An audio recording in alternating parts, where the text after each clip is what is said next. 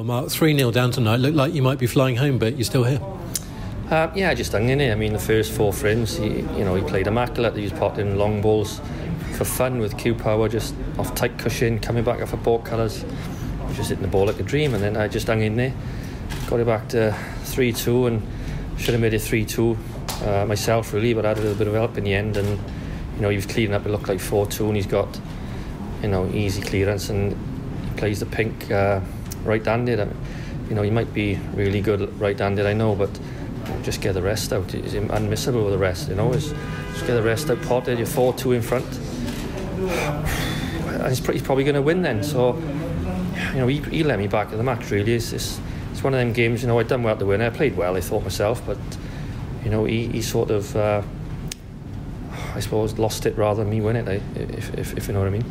He's got so much talent, Jack, hasn't he? But it's so difficult to win a tournament, and it's such fine margins. Are those the tiny little details he maybe needs to improve on? Well, he's been playing some great stuff the last year and a half, and he's one of the players I love watching him when he was clean up against me. It's nice to watch him. He's fluent. His temperament is normally brilliant. It's the first time I've ever seen him. I suppose collapse is not the right word, but the emotions get him. He's banging his cue. He's shaking his head. I never normally see that from Jack, and once I seen him doing that, and he's still only 3-0 when he was doing it, I sort of thought, I don't really think I can lose this now, because I'm going to have to leave him in amongst the balls everywhere, or if I leave him some long ones or half decent ones, I didn't think he was going to pot them, and he didn't. And so early in the season, only the second tournament, a big tournament as well, and you're into another semi-final, so you must be really pleased with the start.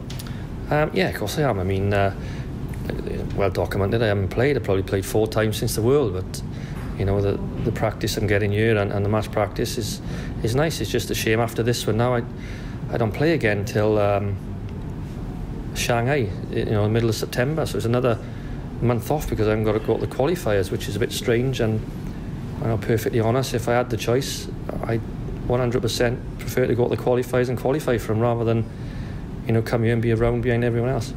Another chance for you to get the golf handicap down.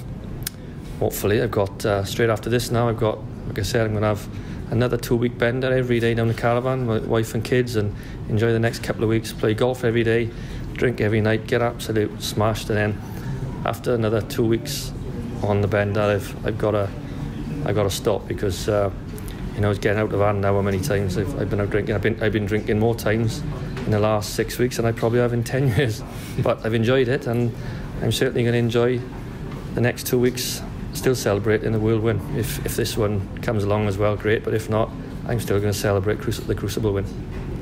And before that, of course, you've got a big semi-finals to play tomorrow. Looking forward to it? Yeah, looking forward, obviously. I mean, I've got to change my flight now, change my train ticket, but semi-final of one of the biggest tournaments we play, and there's only 4 people left, and someone's got to win that nice hefty 150,000 at the end. Fingers crossed, is me. Thanks, Mark.